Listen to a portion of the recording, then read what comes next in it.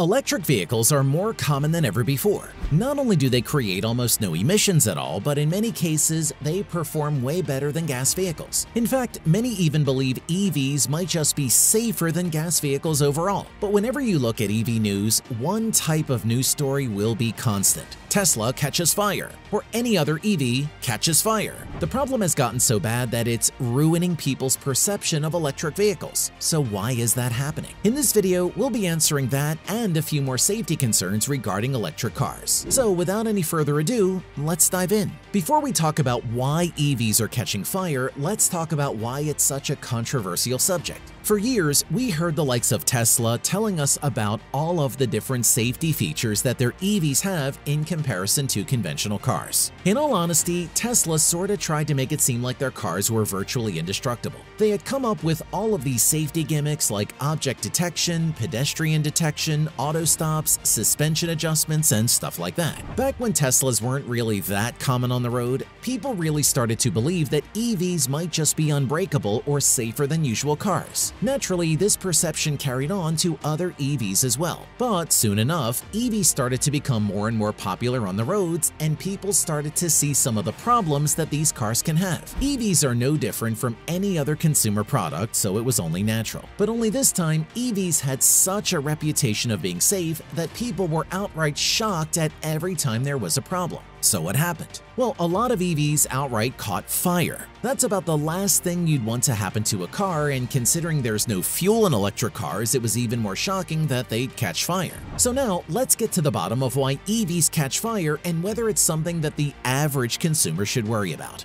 First of all, it's important to understand that you don't need fuel to start a fire. Fires can occur due to all sorts of reasons. The most common reasons why EVs in particular catch fire is mainly due to battery issues. Once batteries reach a certain temperature, they will catch fire like any other fuel source. There are a lot of reasons why a battery might heat up. It could be because of the external temperature, a hot car being left to bake under the sun, or because of an excessive overload. But of course, most EV manufacturers have come up with precautions to deal with these issues. Most modern car batteries will automatically shut off when their internal temperature reaches around 45 to 55 degrees Celsius. This is well below the maximum temperature that these batteries can normally function at, which is around 65 to 75 degrees Celsius. So why do they still catch fire? Well, this is usually due to short circuits that lead to uncontrolled currents. These uncontrolled currents can lead to batteries heating themselves up to over 100 degrees, if not significantly more than that. Even then, there is only a marginal chance that the battery will catch on fire,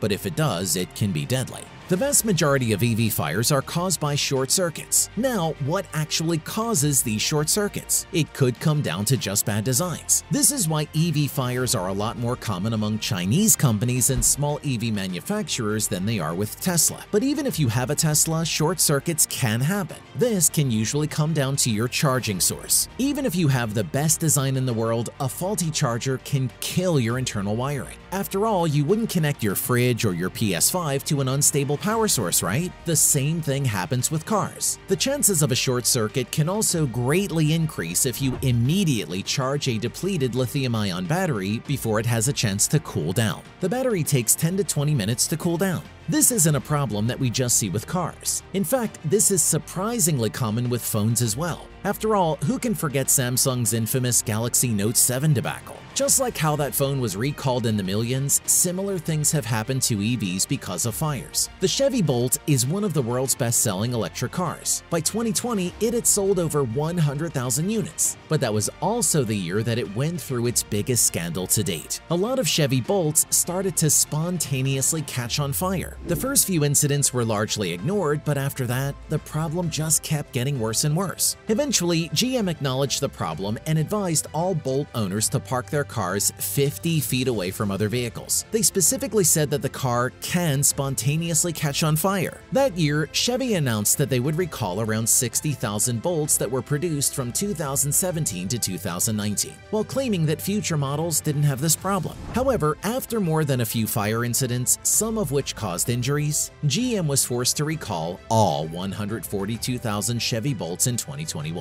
The estimated damages that GM has to face because of this is estimated to be at around $1.8 billion. GM will replace all of the batteries with new LG Chem batteries, which are notably safer. GM is not the only company that has faced backlash due to EV fires either. Tesla was probably the first EV company to face such problems. Model S fire incidents can date back to around 2013, when two separate car accidents resulted in both Model S catching fire. There's also the problem of EV fires being much more dangerous than regular fuel fires. For example, if a gas vehicle catches fire, a fire extinguisher would be enough to put it out. In fact, a lot of people actually travel with fire extinguishers wherever they go, especially if they're traveling long distances. But it's important to note that not all fuel burns the exact same way. Lithium-ion fires are particularly strong. In many cases, a single portable fire extinguisher would not be enough to put it out. They are some of the most difficult fires to extinguish. And because of this, many of the top EV manufacturers, including Tesla, GM, and Nissan, have had to release guides for firefighters on how they can handle lithium fires. If you wanted an idea of just how difficult these fires are to extinguish, just take a look at this story. In 2022, a Tesla Model S was left sitting in a junkyard after it just stopped working. 3 weeks after arriving at the junkyard, its battery caught fire out of nowhere. The workers described it as a spontaneous explosion. Thankfully, firefighters were able to make it to the scene on time, but it took over 30,000 gallons of water to put out the fire. In comparison, the average fire truck can carry anywhere from 500 to 750 gallons of water inside them.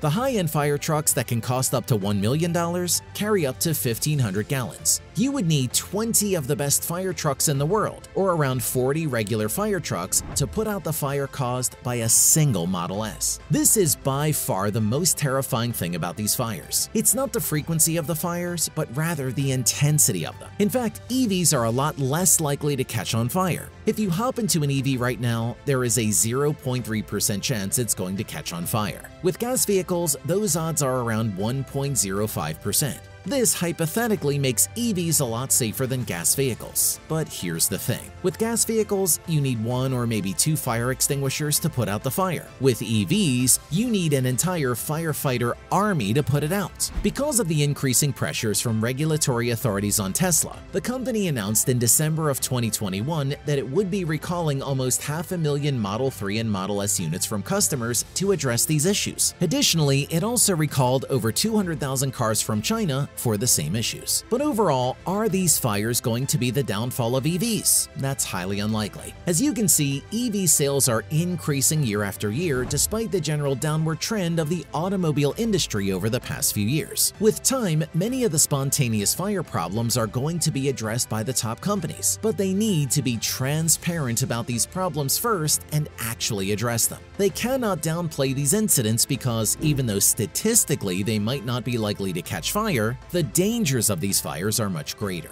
It'll be interesting to see what sort of new safety features that EV makers will come up with in the future. But until then, we'll just have to hope that our cars don't spontaneously combust the moment we step into them. And that's a wrap for this video. Do you think EVs are safe? Let us know in the comments below. As always, don't forget to like this video and subscribe to our channel for more videos like this. See you in the next one.